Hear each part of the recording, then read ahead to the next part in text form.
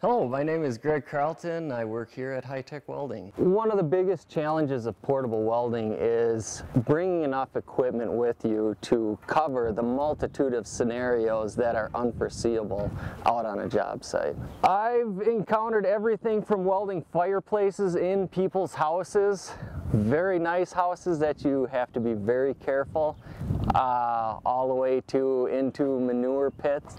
In the past, before having the Multimatic 200, I've had to keep multiple machines in the truck. Now with a multi-process machine, I set it in my passenger seat and I go. I don't have to think about it.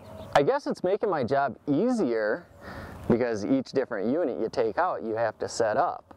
And this one, well, you've got one unit, so it's just a matter of switching cables instead of pulling out, wrapping up a different unit. Basically, there's three possible cables that you've got. You've got your ground, you've got your stick lead, and you've got your MIG. It's a matter of switching those. Turn a dial, punch in your material thickness, rod, or wire size you're using, and away you go. In a job that requires multi-processes, I would say around 25 to 30% time savings with not having to wrap up and switch units. We all love it. It's a phenomenal machine.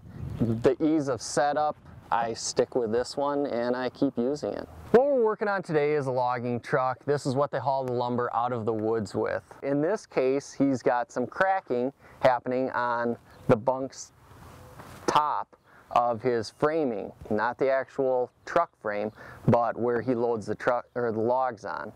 So what we'll do is we're going to clean out the old weld that is cracked so far, and then because it is structurally important, we will go back with a 70-18 rod and do all our welding up position. When I get to a point where I've got to brace things, I hook the MIG up, go through everything, have everything prepped, tack all my pieces in with the MIG, and then I just switch it over to stick and everything's right there and nothing left but the easy part to do. It all comes down to dollars. That's how, by being able to do a job much more efficiently, we've been doing this for so long, they've seen in the past, okay, they'll even tell us, hey, this broke on this, it's going to take you about 2 hours to do it, can you come out and do it now? Well, now I go out there and maybe it only takes an hour and a half because I've got everything there, and they're going, wow, that used to take you longer. There's the benefits. The customer is happy. They're not at all hesitant to call back and say, hey, now you think you can get it done in an hour and a half? The efficiency of it allows you to get out, get the stuff done, and get back to the shop to keep up with the influx of stuff coming in.